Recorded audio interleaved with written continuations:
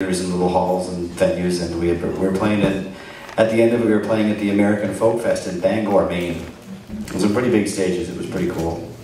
And after the show was done, after our set was done, somebody came over and said, Darren, there's someone who wants to talk to you about banjos. And I thought, perfect. After the show, usually there's a long line of pretty girls that want to talk to the fiddler about fiddling, and 3 or 4 middle-aged gentlemen who want to talk about their uncle that used to play mandolin at some point. So I went over to the side anyway, and there was a lady there, and she opened up with, my grandfather played banjo in the 30s. And I thought, oh, okay, here we go. Anyhow, she got to talking to me about her grandfather and him playing the banjo, and that no one had played his banjo since. And she said, you should be playing his banjo. And I thought, oh, she's trying to sell me a banjo. Which I didn't have the money for. And I said, well, you know, I thanked her and said I wasn't in the market to buy a new banjo. And she said, well, you should at least see it. You got to see this banjo. So we agreed that the next day we would meet up before we played. So I went a little earlier to the festival the next day, and I hung out by the front gate, and I didn't see her coming, and I didn't see her coming, and finally the stagehand comes over and says, you gotta go sound check, it's time to play. So I went up on stage, and there was a banjo case on the stage. And the stage guy says, oh yeah, by the way, there was a lady here earlier, she left something for you. She said she's sorry she had to leave early. So I opened up the case, and inside was this here beautiful 1929 Gibson tenor banjo.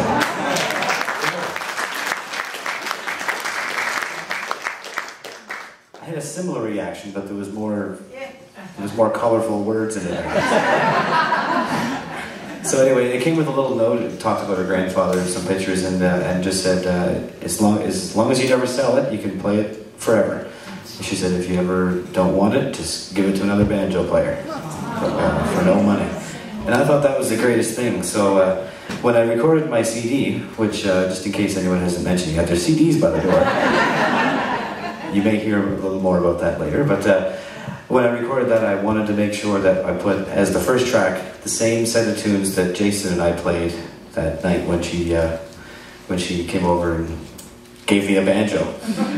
So this one's called John Fowler's Banjo. And incidentally, the moral of the story is if anybody has any old Gibson mandolins kicking around the house, I'm not sure what to do with.